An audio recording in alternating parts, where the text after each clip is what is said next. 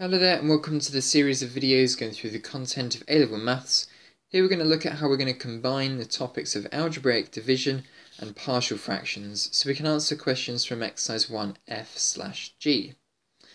Now, in what we've done so far in this series of videos is splitting up fractions like this, 22/35, into their parts. We look at the denominator, what factors do we have on the denominator, in this case 5 and 7. And we split them up into part fractions with 5 and 7 on the denominator. Now what we're going to do in this next video coming up is having a look at this type of fraction here where we have a top-heavy fraction. So what we're going to do first is effectively split this fraction here up into 40/20, add 17/20, and then split 17/20 into its parts. So effectively what we're going to have here is 2 plus, and then 17/20 will be split into a quarter, add 3/5. Okay. So this is effectively, in numbers, what we're going to be doing here. So we need to do a bit of algebraic division first, and then look at what the remainder is. In this case it was 17, and then split up 17/20 as a fraction. So let's have a look at an easy example first and then a harder example second. Now in this case here, what we've got to split up is 3x squared minus 3x minus 2 all over x squared minus 3x plus 2. Now in algebraic terms, if we have an improper or top-heavy fraction, then that means that we have an equal or bigger power of x on the numerator than we do on the denominator. And you can see in this expression here we've got x squared on the top, x squared on the bottom, so this counts as a top-heavy fraction. Now in this case it's quite easy to sort this one out because they're equal. Effectively, if you just look at the x squared terms, it's going to be 3x squared divided by x squared, so you can effectively kind of cancel out the x squared, so you know it's going to be 3 at the start of your answer. But it is important to work out what we get left over as a remainder next. So what I'm going to do here is I'm going to factor out 3 from the x squared and also all of the terms from the denominator. So if you see in this bracket here it's equal to the denominator, I've made that happen. So in this case here, x squared minus 3x plus 2, and then where does the 6x minus 8 come from? Well, it's just me looking at what I've got and then adjusting it to make the numerator equivalent. So effectively here I've got 3 times minus 3x, that's minus 9x. I want to minus 3x, I need to add on 6 more x's to balance this out, balance the numerators out so they're equivalent. And I've got 3 times 2, which is 6, but I really want minus 2, so I need to subtract 8 to balance out the numerators from one fraction to another. And then in doing this, what I can then write is that our fraction 3x squared minus 3x over 2, blah blah blah, is equal to 3, because we can effectively cancel out here and here, but we can't cancel out the 6x minus 8 over this. Okay, so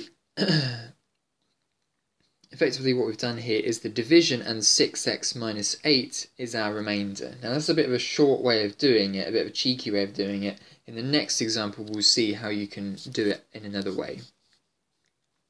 So now all we've got to do is split up this 6x minus 8 over x minus 1, x minus 2. So what we'll do then is we'll split into partial fractions, put the fraction back together, and then equate numerators. So 6x minus 8 equals a x minus 2 plus b x minus 1. Substituting x equals 2, and we get b as 4. Substituting x equals 1, and we get a as 2. So our final answer to this question here, to split up this expression here into partial fractions, we have 3 at the front with no fraction on it, it's just a whole value 3, plus, and then our partial fractions. So we've worked out the partial fractions of this term here that we had left over when we divided through by 3. So it was 2 over x minus 1 plus 4 over x minus 2. Okay. Let's have a look at a slightly more difficult example now. So in this case here, we've got 2x cubed plus x squared plus x minus 13 over x plus 1, x minus 2. And what we want to do is split this into partial fractions. Now if we look at the numerator and denominator highest power, in this case we've got an x cubed on the top, and on the bottom we've got an x squared. So in this case here, what we're going to have to do is we're going to have to do a bit of algebraic division. So expand your denominator, and we're effectively now doing 2x cubed plus x squared plus x minus 13 all over x squared minus x minus 2. So set up your box method. So effectively what we want to find is what times is by x squared minus x and minus 2 to make our numerator. So how do we do this method? Just a reminder then, so 2x cubed goes in the top left hand cell. So what does that mean we need on the top? It times this together to make this 2x cubed with the x squared term here. So on the top here I need 2x. And what do I get in all of these other positions then? Well, I'm going to get minus 2x squared and minus 4x. Now, what I need to now look at next is the next highest power along, and in this case it's x squared. At the moment I've got minus 2x squared, so I would quite like to add on 3x squared to get this back up to x squared. So in this top right hand cell here, I need to add 3x squared. What do I need on the top to make this 3x squared? I need a 3. Expand out all the other terms and we get minus 3x and minus 6. And that's all we've got left, that's all we've got room for really. So now the rest of this question is just going to be a remainder. Now looking at the x term here, at the moment I've got minus 7x's. So in order to get me from minus 7x up to x, I need to add on 8x's. And very similar, for this minus 6 term here, I actually want minus 13, so I'm going to need to subtract 7 to balance this out. So my remainder is 8x minus 7. So what I can then write is that if I'm doing 2x cubed plus x squared plus x minus 13 all over x squared minus x minus 2, is this is equal to 2x plus 3, so we've divided it fully, and then effectively the remainder is 8x minus 7 over x plus 1 x minus 2. It's effectively the same as that question that we had at the start. 57 over 20. We split this into 2, because that was 40 over 20, plus 17 over 20. Okay, so effectively this bit here has come from doing 57 divided by 20, and then our leftover was 17, and effectively our leftover here is 18x minus 7, and then you put it over a fraction of your denominator, so it's over the same fraction here of your denominator, and this is the same as x minus x plus 1, x minus 2. Okay, so now that we've done half the question, let's now go ahead and split this up into partial fractions. So we've got 2x plus 3 plus 8x minus 7 over x plus 1, x minus 2. So the first thing we'll do then is split it into their parts, put the fractions back together again, and create equal numerators. Substitute in sneaky values of x, and we get a is 5, b is 3, so now all that's left for us to do is write out our final answer, which is 2x plus 3 plus 5 over x plus 1 add 3 over x minus 2. Okay, so in these types of questions here you need to do a bit of algebraic division first, work out what your divisor is, work out what your remainder is, and your remainder is going to go on the top of the fraction with the same denominator as you had previously. So remember, this was my remainder when I did that algebraic division. And then what you have to do is split that remainder over your fraction, over your denominator into partial fractions. Okay? Alright then, your turn to have some practice then. So pause the video and try this question here out.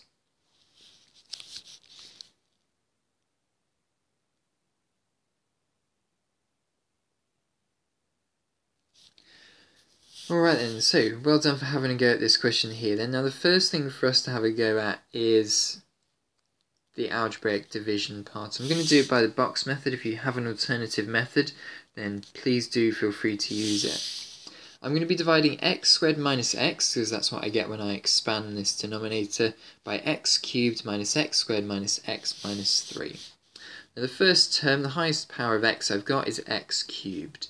So the term I'm going to need up on the top here is an x. Timesing out down the bottom, I get a minus x squared. And I would actually quite like minus x squared. So in fact, I don't need anything more here, and if I don't want anything more there, I have nothing more here, and I have nothing more here. Okay, so in fact, this question here is going to look like x plus, now what was my remainder? I'll have minus x and minus 3. So it's going to be x plus minus x minus 3 all over x minus 1. And what we can now start to do, now that we've done the algebraic division part, is to now do the partial fractions part. So we're going to simplify this into a over x plus b over x minus 1.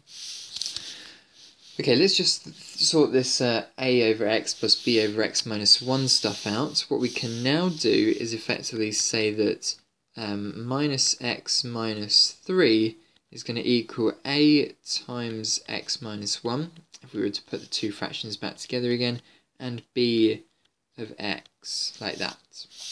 So let's start to substitute in sneaky values of x. So we'll start with x equals 1, so this is going to give me minus 4 equals 1b, so b is minus 4, and x is equal to 0, so minus 3 equals minus a, so a here equals 3.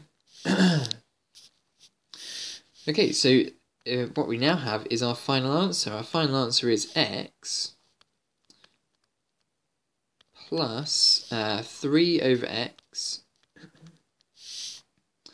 minus 4 over x minus 1. Okay, so there we are. That's the answer to this question here then. So hopefully that made sense. It's two questions in one effectively.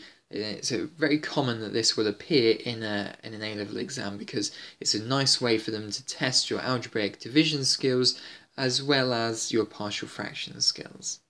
Okay, and this question here is a little bit more tricky because there was no constant term when we did our algebraic division, but we have to be aware of those situations when it does happen. Alright then, thanks very much for watching this video. We've got plenty of exercises in exercise 1G and in the mixed exercise at the end of the chapter, so make sure you revise thoroughly and had lots of practice at these types of questions. Okay, thanks very much for watching this video.